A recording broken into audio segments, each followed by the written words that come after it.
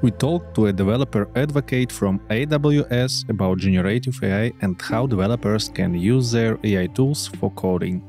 Here is what we came up with. Generative AI currently is very important, not only for AWS, but for, I believe, almost for the whole industry. In my personal opinion, I believe that generative AI, it's a new wave that's changed the industry at all, the whole market. I think we can compare it when cloud first time appeared almost 20 years ago. And for AWS, generative AI, it's very important. We do a lot of investments to create a good ecosystem and provide the right services for developers to create new products based on our services. As usual, AWS is a very known company which provided good infrastructure and different services to create, based on these blocks, new product. In AWS, it's our currently goal and mission to create some ecosystem and create the good capabilities of different services which can be integrated between each other, and you will be able to create a new product based on our services. What kinds of AI-related services does AWS provide for developers?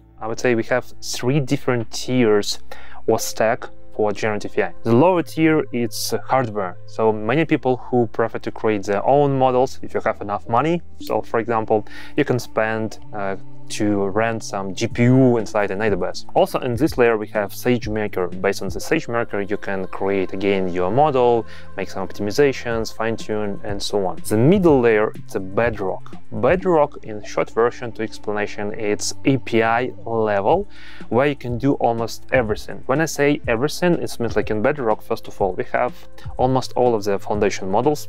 For example, Anthropic with Claude, Cohere, Stability AI, Meta with Llama, and so on. Many providers currently available inside in Bedrock. You can, for example, create good competition between different models. So what I mean, you have some specific request or many requests based on your business needs, and you can create comparison between different models. For example, you don't want to spend so much money on Anthropic Claude Opus. It's the biggest model from Anthropic, and you want to evaluate what the results will be from different models. You can do it in Bedrock. Do you need to create your own RAG or retrieval augmented generation? You can do it. In Bedrock, it's called knowledge base. So currently we support to get the data from web crawler. So it means like we will go to the internet and get this data from the internet. S3 bucket, for sure, it's one of the easiest and I think one of the best way, because many companies already have data lakes where store their data inside an S3 bucket. Or for example, you have Confluence, Jira. We support all of this stuff. And what is the most interesting part, not like most interesting, flexibility and capabilities, what you can do in Bedrock. Also, it's available agents, generative AI agents. You can create your own logic to get the data from knowledge base, some, for example, get real-time information. For example, what's the current weather in Paris?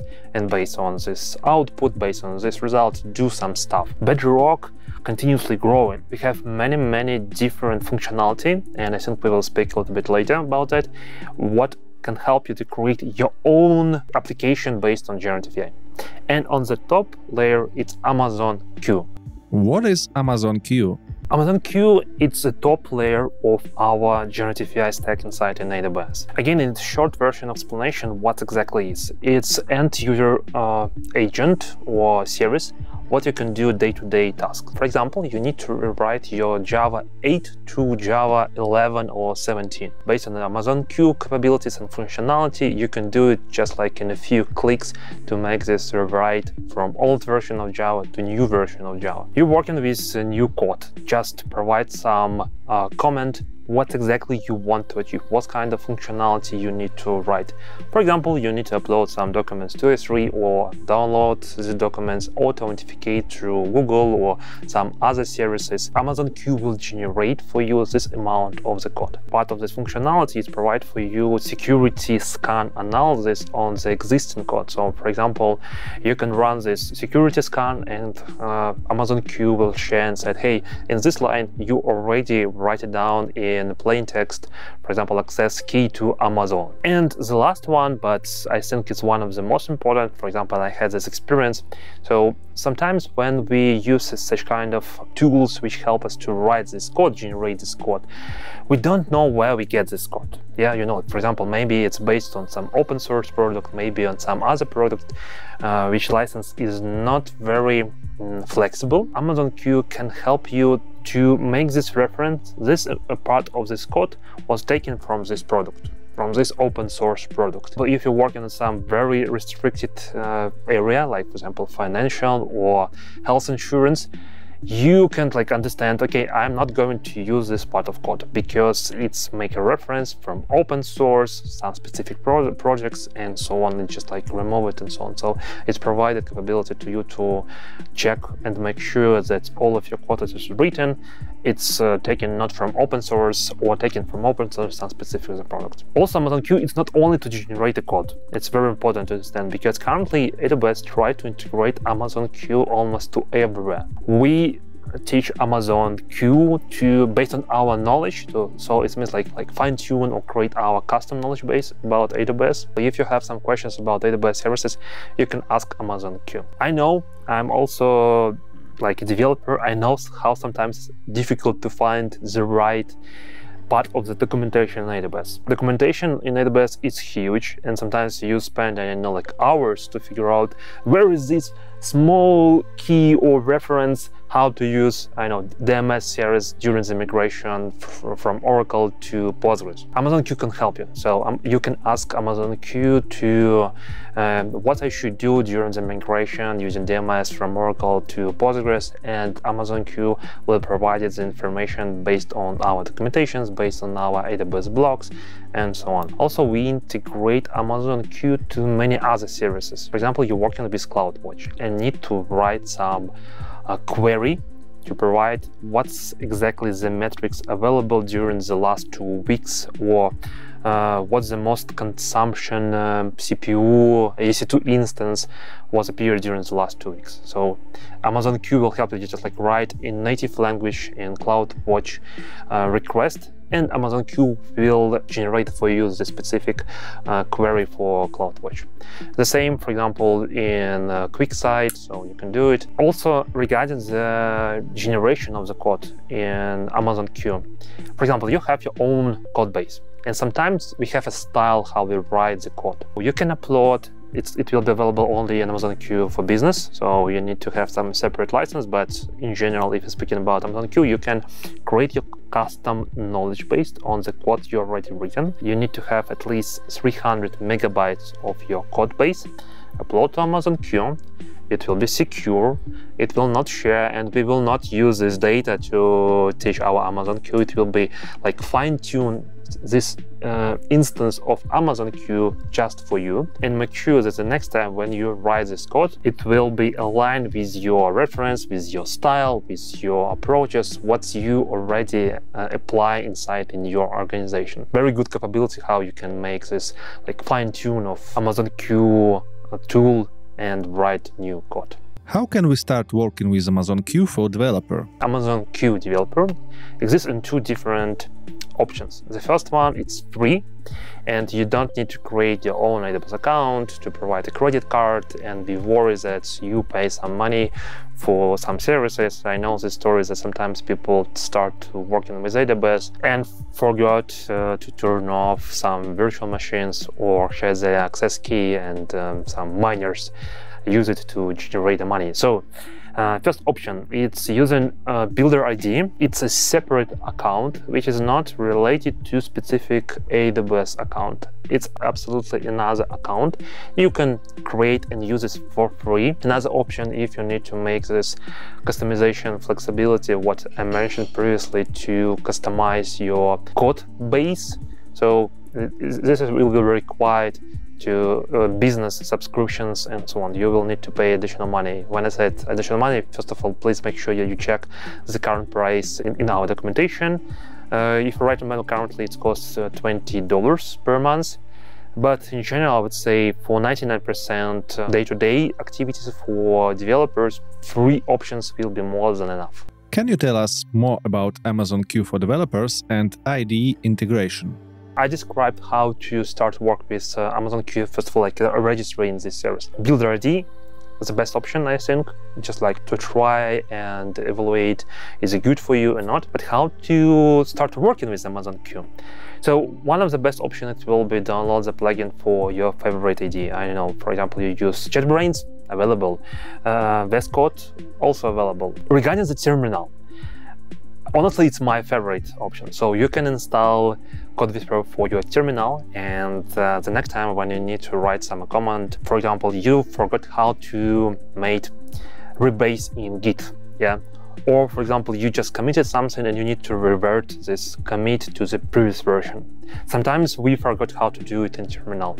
And Code Whisperer is also available for terminal. You can write in natural language what exactly you want to achieve, and Code Whisperer will generate this code for you. For integration with terminal, you will need to install separate application. It will be in your some bar, status bar. I just try and test it on Mac OS. It works also on Windows. It's not a big deal, but so when you work with terminal, it will help you to generate what you exactly want to achieve, like to write some bash script, very small bash script, or I don't know, like in Linux we have many tools like grep, AWK, and other tools when we work with bash and split the strings, and sometimes it's not easy task to do it, and Amazon Q in terminal can help you. How can you convince your boss that Amazon Q is safe enough to use on a project? I totally understand this voice of customer. I know how sometimes we can be worried about what exactly we use, what kind of technology and so on. So I can provide a few examples. So one of the customer who didn't know like is it secure or not secure, when we show this capability of scanning and show the reference, for example, this part of the code is a reference from open source product and the link to this product. So customer understood like, okay, my developer can use it and make sure that we don't use, for example, some open source code. We not accept them. This is the first option. The second one, it's related to security scan. Very good integration, honestly. So sometimes we do some mistake, human mistake. And when you have this assistant who can make review of your code and provide it for you, that, hey, you made this WASP vulnerabilities and like SQL injection potential in your amount of the code. I believe all of you use some static code analysis like SonarQube, for example, almost the same functionality provided by Amazon Q. Regarding our clients, a lot of clients like Deloitte already use in their day-to-day work and generate the code. It helps you to speed up the performance of your developers. You can write your code in Notepad, for example, yeah, but what's your performance will be in this situation if you don't use some IntelliSense? Amazon Q is assistant which help you to speed up the process of the writing the code. It's very important to use this next generation tool on the right way. When I say it on the right way, so first of all, again, it's assistant. It not replace developers inside in your organization, and responsibility accept this part of the code or not still will be on the developer who asks this request or generate this amount of the code. For sure, you have to have some pull request review when you send this data to the Git and review based on other developers. But a lot of day-to-day job, like rewrite, for example, Java from version 8 to Java 17 can take a lot of time. Amazon Q really can help you to do it very quickly and faster, almost without involving human in this process. Any final words for the audience?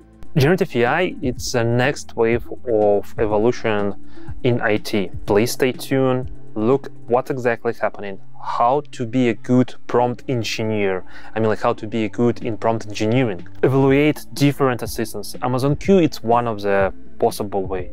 on the market exists another. Look at what you can create as application based on Amazon Bedrock with different foundation models. Try to play with generative AI, so it will help you to increase your performance at least 10 times. Please stay tuned with us and look at the details of all of the services what I described today and below. Thank you very much, and follow me on LinkedIn where I can be in your city or on the conference near your city. It was Victor Vedmich, and bye.